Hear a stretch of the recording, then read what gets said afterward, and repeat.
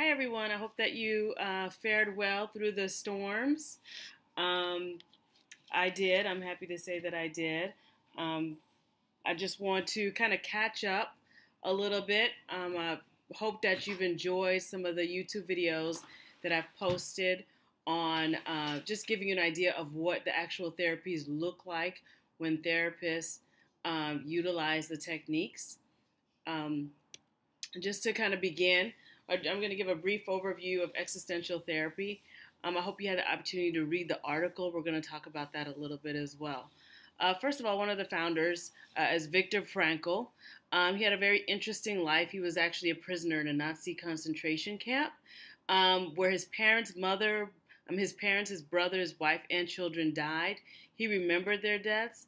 And what he dealt with is really finding a reason to continue to live. And he watched other people around him, people who also lost a great deal, and finding joy and meaning in the little things. And he found that those people who were able to psychologically survive such a tragedy and such trauma, that when they were able to find some sort of uh, meaning in their lives, that they were able to carry on. He believed in, even in terrible circumstances, we could preserve a vestige of spiritual freedom and independence of mind. Another known founder in existential therapy is Rollo May. He had an unhappy home life. He decided the best way to reach out to people is through psychology instead of theology. Most of his writings reflect a concern with the nature of human experience, such as recognizing and dealing with power, accepting freedom and responsibility, and discovering one's own identity. And he focused more on being than solving, learning to deal with issues of sex and intimacy, growing old, facing death, and taking action in the world.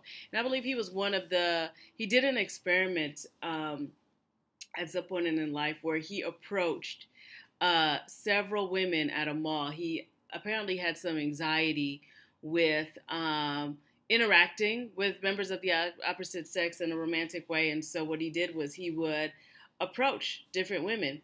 And he approached several different women and experienced, a lot of rejection. But as time progressed and the more people he approached, he found that his anxiety began to diminish and he became desensitized more to rejection, which helped him deal with the anxiety of dealing with the opposite sex. I thought that was a little interesting experiment he did on himself. Irvin Yalom is a well-known, very huge figure in group therapy.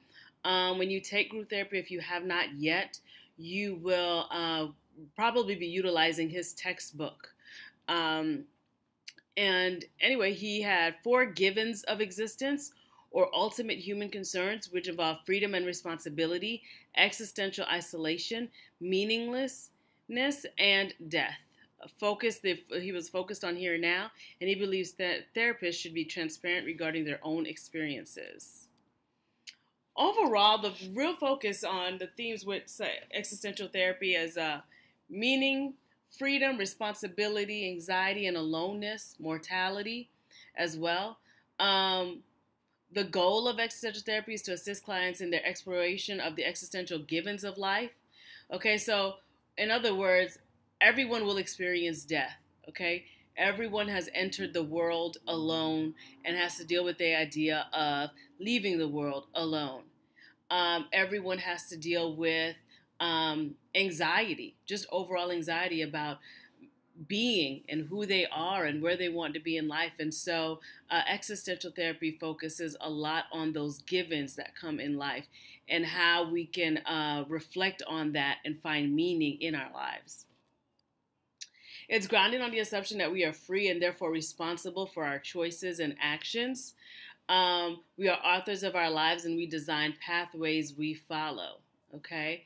We are not victims of circumstance because to a large extent we are what we choose to be. So there's a lot of responsibility that is placed on the individual as far as their actions, situations that happen to their lives. An existential therapist is really going to always redirect the client to take responsibility and accountability for his or her actions and his or her life. um, two quotes that Viktor Frankl used from Nietzsche, where he who has a why to live for can bear with almost any how. That which does not kill me makes me stronger. And so he developed logotherapy from that, which means therapy through meaning. All right. So he believes that in whatever circumstance that you're dealing with in life, if a client can find meaning in it, then the client can persevere through it. All right. And so, really, the challenge that is faced in therapy is finding purpose and finding meaning in every aspect of your life. All right. Now, Rollo May takes courage to be, and our choices determine the kind of person we become. So, again, there's a lot of focus again on our choices and how what we do determines who we become, how we act, and the lives that we create for ourselves. The struggle within between the security of dependence and the joys and pains of growth. All right, and so that's the struggle that we're dealing with is in dealing with independence actually, and then striving for that, and then just the aloneness, anxiety, and things that happen as you grow. James Buchenthal, you had an opportunity to see him a little bit briefly in a couple of videos that I posted. Um, for him, the primary tasks involved helping clients to make new discoveries about themselves in the living moment, as opposed to merely talking about themselves in the living moment, as opposed to merely talking about themselves. All right. So, values resistance in therapy. So, just to go back to the primary task, helping the client to make new discoveries about themselves in the living moment, is not so much focusing on what's happening and what you're experiencing, but what you're learning from those experiences. That's the focus. Because as you're learning, as you're focusing on what you're learning from your experiences, then you can make meaning about that. And at the same time, you're taking responsibility for whatever's happening in your life. Okay. Um, and so I just kind of want to move forward. I don't want to spend too much time on this. I hope the video helped you a lot with what the therapy would look like. And so the basic dimensions of human condition is a capacity for self-awareness, freedom and responsibility, creating one's identity and establishing meaningful relationships with others, the search for meaning, purpose, values, and goals, anxiety as a condition of living, and awareness of death and non-being. And so if you think back to Stan, I know in the past I told you about reading Stan in your book, reading about who he is. Just to kind of jog your memory, he is kind of the case study throughout the chapters of the book where you can see how the different therapies are applied to him in the different chapters. And he often dealt with relating to others. He had a lot of, it sounds like, mental and verbal abuse in his childhood. And as a result, he lives a life with a lot of anxiety and just really searching for meaning in his life. So he is probably a prime candidate for this particular therapy, because the therapist would probably focus with him on finding a meaning in his life, for him to let go of sort of what happened in his past and take more responsibility for why his life is the way it is. It's from his first introduction, it sounded like he really put a lot on what happened to him growing up, how domineering his mother was, and his ex-wife ended up being a domineering person. And so a lot of what happened to him, he seemed to often put that on somebody who did something to him. Whereas in existential therapy, they would have him reframe that and really look at, you made choices in your life that led you to where your life is right now. You were divorced as a result of choices you made in your life. So rather than focusing on what your ex-wife did to you, why don't you find out what you can learn from that? What behaviors did you do? What decisions did you make that led to this divorce? And that way you can move on and make better choices. Okay? And then also really having him become more comfortable with the idea of the reality of aloneness in life. That we all face a point in our lives where we're going to be alone. We came into this world alone and we will leave alone, and that there are different points in our lives where we are alone, and finding a way to diminish his anxiety about aloneness. So we are both free, willful, creative, and limited. And at this point, I just kind of want to talk a little bit about how this therapy really relates to a biblical perspective. And it's questioning. It's questioning of finding meaning in life, finding purpose in life, um, dealing with the anxiety of death. Um, all of that actually relates very closely to the Bible. It's probably one of the closest therapies to a biblical perspective. Existentialism is. Um, and then also, there's a major focus in the therapeutic relationship, how having an authentic relationship between a client and therapist can actually be a healing tool. Okay? And this very much connects with a biblical perspective. All right? Now, where it differs in terms of a biblical perspective is really the answer to the existential questions. Existential therapy really focuses a lot on clients really defining who they are. They are the ones who define their choices that they make, how they want their lives to be, etc. And it's not necessarily grounded in anything but whatever the client wants that to be.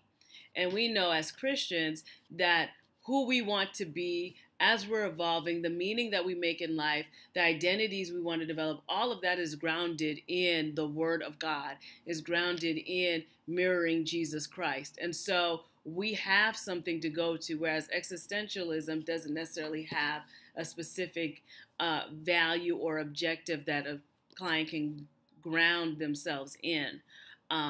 As they're developing their identity and dealing with anxiety and finding meaning in life. And so that's where there's the biggest difference, which is a major difference.